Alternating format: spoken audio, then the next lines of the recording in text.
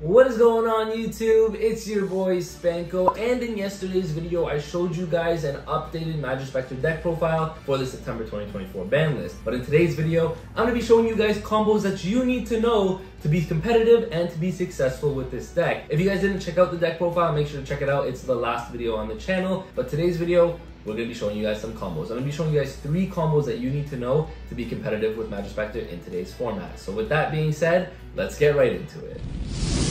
Alright, so to get started with the first combo over here, all you're going to need is a single Banbuku and any card to discard. It doesn't really matter what it is. Effectively, all these combos I'm going to be showing you are 1.5 card combos. 1 card combos essentially, but any other card does the trick. It does not matter what that card is. Let's start off with this. We're going to normal summon our Banbuku and activate its effect. And that is going to be able to search our Yamarashi. Now our Yamarashi is going to be able to activate the special summon itself to our side of the field. Using these 2 bodies, we can link them off into a link 2. And of course, the go-to link 2 that we're going to be making is our Nui. Now Nui's effect here is going to trigger, which is going to put 2 cards into our extra deck. The 2 cards that we're going to want to put are your Majespecter as well as your Irada. And it's going to be able to add back 2 cards. So we're going to add back our Yamarashi as well as our Banbuku. Now what this does for us is it sets up our 2 and our 5 scales over here. So we're going to scale our cards, scale 2, scale 5, and we're going to be able to pendulum summon now. So we're going to pendulum summon our Yada, as well as the Majespecter that we sent to the extra deck earlier, and then we're going to be activating some effects. So we're going to go Majespecter chain link 1, and then Yada is chain link 2. Yada is going to be able to get to us a spell card, and this is going to be able to get us a field spell. So the spell card we're going to want to search is going to be our Wind, and the field spell here we're going to want to search is going to be our Secret Village. Now that's really important because this is kind of one of your floodgate cards that you're going to be ending on for this combo, so that's really important. Now Majespecter also does have an effect. When you search this, you have to discard a card, and that's what I mean by needing that discard. So we're going to send this to the graveyard over here. Now what you're going to do is you're going to use the Majespecter as well as the Yada over here. You're going to rank them up into our Majespecter Draco Rui. What you're going to do now is you're going to activate your Majespecter Wind, tributing your Nui, and then you're going to be able to summon a Majespecter from deck, which is your Ogama. And so now what you're going to want to do is use our Rio as chain link 1 as well as Ogama as our chain link 2. Ogama is going to be able to get a card directly from our deck to the field, and the one we're going to want here is Wind. And then Ryu is going to activate by detaching a card over here. Let's detach our Majespecter over here, and then we're going to be able to special summon another Majespecter. Now the reason you want to summon the Majespecter over here is going to want to use these 2 over here. You're going to fusion summon them into your Dynastar over here. And Dynastar is going to be really important because it's going to act as an extender for you. Has a really cool effect, which is you can summon a Draco Slayer monster from your hand or your graveyard, and that's really important. That's why we detached the Majespecter earlier, so we're going to be able to do that. But just before we do that, we're going to activate our Ryu again because a card was tributed, right? It doesn't have to activate, just fun fact guys, it does not have to activate it when a card is tributed. It says if a card is tributed, which already was, it meets the requirements and you can use it up to twice per turn. So now we're going to use this again,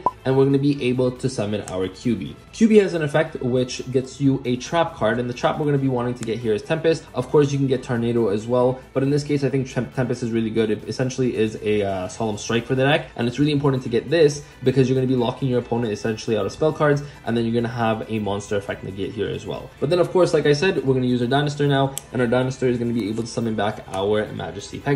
Okay, now with these 2 you're going to Ixie summon them and summon our Majesty Paladin. Now Majesty Paladin has a really cool effect on summon. It lets you add a card on the end phase, which is really important, a pendulum card, which is really nice. And it has another effect as an extender for you where we're going to activate it now, detach a card and be able to special summon a Draco Slayer from our extra deck. So the one we're going to want to summon back is our Majespecter that we used earlier for the Dynamite and Power, right? What you're going to want to do now is you're going to set the Tempest, and then you are going to activate your Secret Village, essentially locking your opponent out of spell cards because you do control spellcasters on the field, which is really nice. Now on the end phase you do get a search, and the card you're going to want to search here is your Yamarashi. Yamarashi does 2 things for you. 1, it gets you Wind back onto your side of the field when it's summoned, and it's also a quick effect to summon itself. But 2, it's going to put another spellcaster on your side of the field, which means you are going to be able to keep that Secret Village live. So what you're going to do now is you're going to pass, right? So this is the end board, and then what you're going to do on your opponent's turn is earlier we set that Wind off of Ogama, right? We're going to use our Wind here. We're going to tribute our Majespecter. This is on our opponent's turn,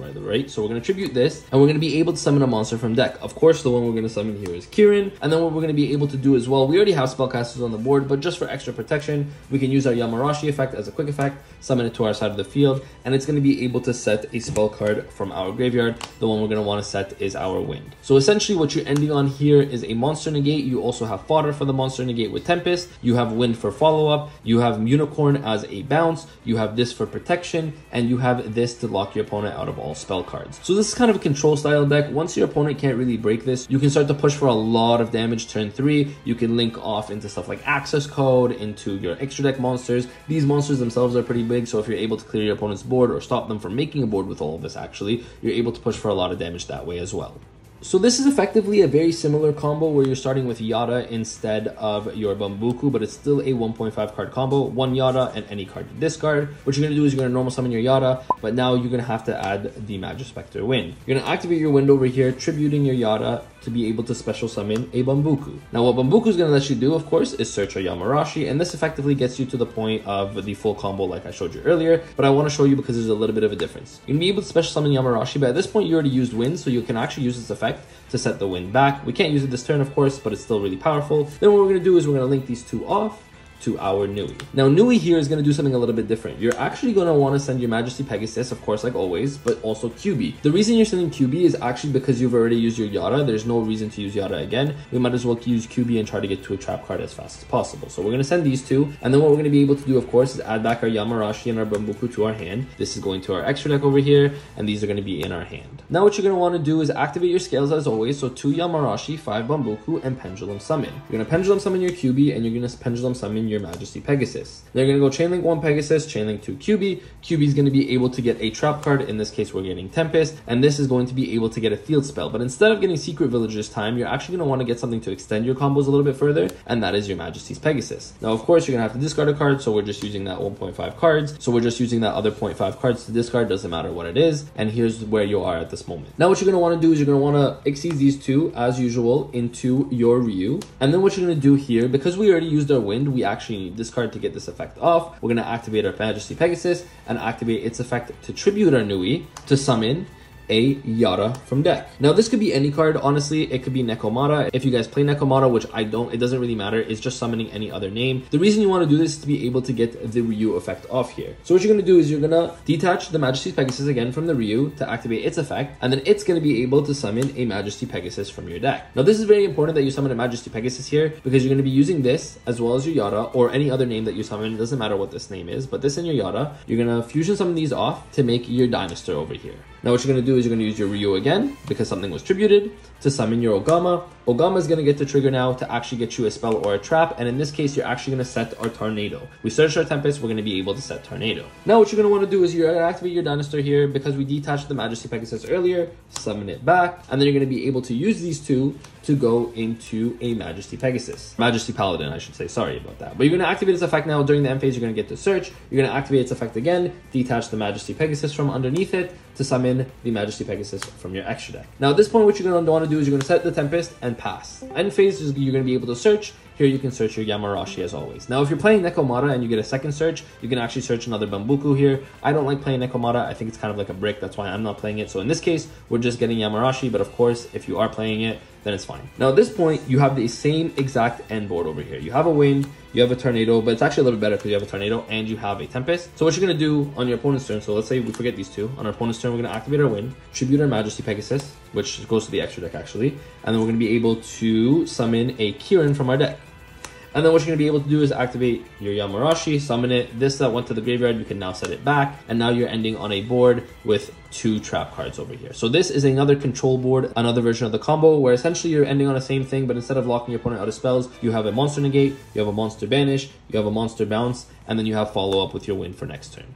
And so for the last combo over here, I want to show you guys how to play when you open Majesty Pegasus. Of course, some hands are going to be opening this card. It's an absolutely insane card, and I want to show you guys what you can do to maximize this card. Now, you have to open it with any other Majespecter name. It does not matter what the name is, but in this case, we're just going to do 2 Majesty Pegasus, because to a lot of people, this might look like a brick, but it's actually a really good hand. And of course, you need any other card to discard. So any 2 Majespecters, specifically one has to be Majesty Pegasus, and any other Majespecter name gets this combo done. So the first thing you're going to do is activate your Majesty Pegasus and activate the other one in scale. And then what you're going to do is activate the first one, pop this one to get to a Dynamite Power Load, activate the Dynamite Power Load, which is going to use its effect now to special summon a Majesty Pegasus. Now, because this was special summoned, you can get a Majesty's Pegasus to your hand, which is funny. This is called Majesty Pegasus, gets you to Majesty's Pegasus, kind of funny. But anyways, you're going to be able to search your field spell, pitch a card, it does not matter. What you're going to do now is you're going to activate the field spell, activate its effect to pop the Majesty Pegasus over here, which is going to let you special summon from deck. Now, the card that you're going to want to special summon is your Banbuku.